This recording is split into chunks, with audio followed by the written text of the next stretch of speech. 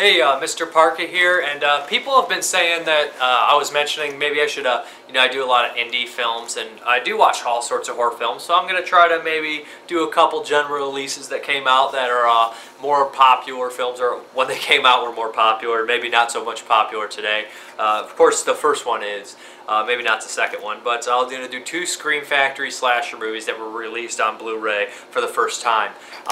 We'll start off with Sleepaway Camp. Everyone's pretty much familiar with this movie if you guys know the genre of slashers. I mean, you never really forget Angela. It had three official sequels, kind of an odd semi-sequel type deal that was an uncompleted film that was completed later.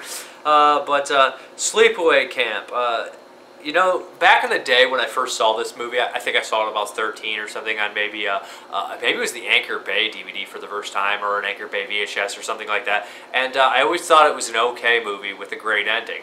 Revisiting, I found some new love for it. You know, I actually enjoyed it more so. It has that unique quality 80s charm, and although it's not amazingly original as a whole, it adds these couple little dark or creepy surreal elements in there with the, flashbacks with the surreal stuff. I think kind of has a surreal feel to it, and it adds these really kind of little nasty touches here and there that make it stand out a little bit. And of course the ending is always a very great ending, and I think it's one of my favorite endings ever. I remember first seeing that, the face on Angela and things like that. I don't want to give too much away. It really will blow you away. I mean, Angela, in fact, is actually a really creepy child actress. Just those big eyes, and she's just like this, like really creepy and odd. I actually enjoy this film. I think that it's nice to see kids actually play kids in a summer camp movie. This and The Burning are the only ones I can think of. I mean, slasher style, maybe Summer Camp Nightmare and stuff like that. But it's nice to see kids actually kids, not 45-year-old guys like, hey guys, want to cook some marshmallows? It's like, no, you're like 40, what's up? But it's just so odd to see that all the time. And I think that the kills are fairly kind of fun, even though they're not horribly graphic or anything. But thankfully, Scream Factory has released the truly uncut version, which I never got to see, the snake coming out of the mouth more. And also with that, they've cleaned this movie up quite a bit, so that fake mustache on that cop looks really freaking fake. But, and things like that, it kind of makes some of the shots a little here and there. But that happens when you clean something up dramatically.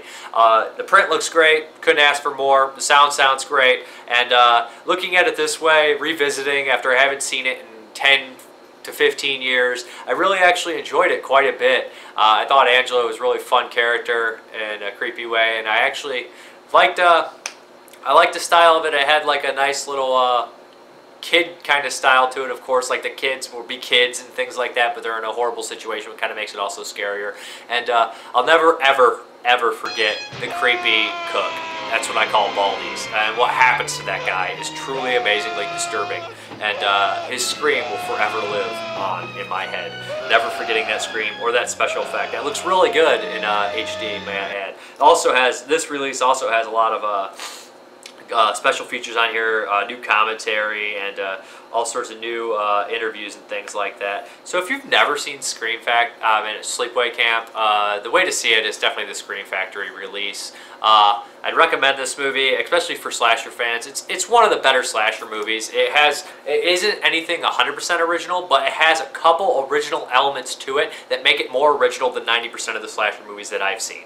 So that is Sleepaway Camp, cool cover art as well. And for you guys that complain about the new written, drawn cover art, they always do an insert on the other side. That's the regular. It comes with the DVD and the Blu-ray. The scenes you're probably seeing on the side here, over there, are probably from the DVD, because I don't feel like video recording off of television because it will look like crap. But that is a Sleepaway Camp release from Scream Factory. Cool movie, very enjoyable. I'm surprised it got better knowing the twist ending watching it again, but it did.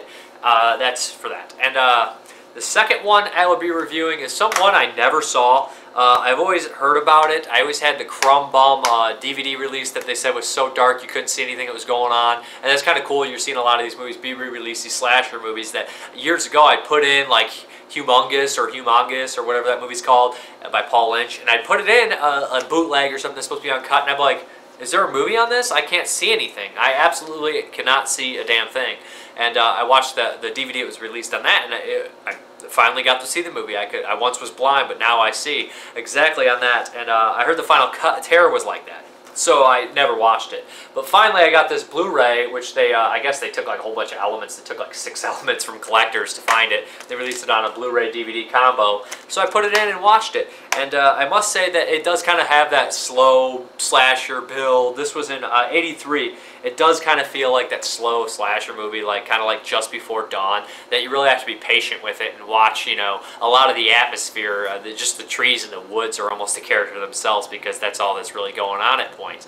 It's about these forest rangers that are kind of get stranded out there with a wild person out there trying to kill them. I mean, the kills aren't like amazingly fast. There's not a bunch of them, but it's kind of like your survival film where these group of people kind of have to fight back and survive. There's this crazy guy in there. I don't remember his name, but he kind of gets on my nerves a little bit, considering the fact that he's sitting there being real serious and gung-ho, and then he'll get mad and everything, and then he gets a chance to take some magic mushrooms. He decides that's a good idea. That's okay for him to do. So it's kind of ridiculous in a sense there at points. But this movie, it's kind of cool that you see there's some familiar faces in here. I'm never going to be able to pronounce this guy's name right, but Joe Pantalone, who is in stuff like The Sopranos as Ralphie and The Goonies and Immortals and things like that, is in this movie.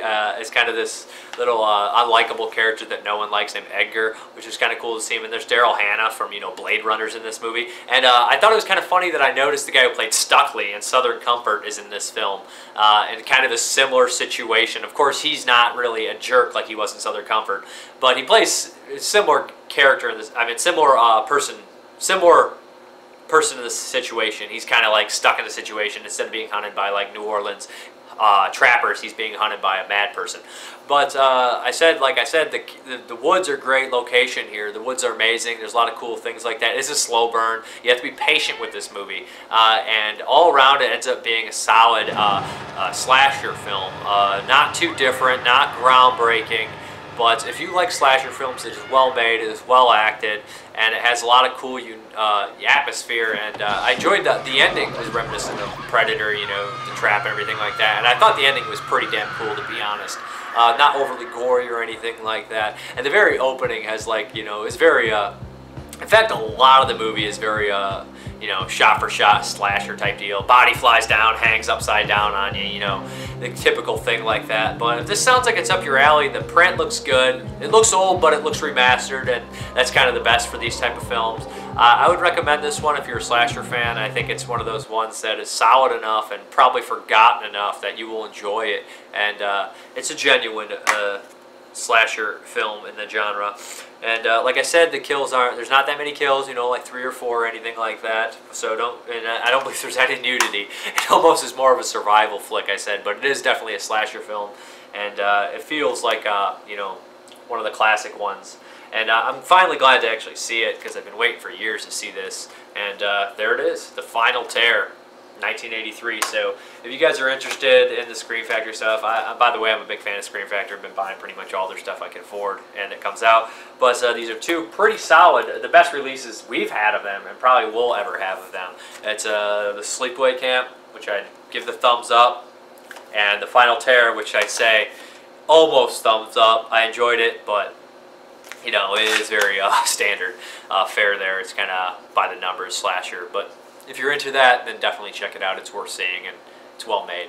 I'm Mr. Parka. Have a good one.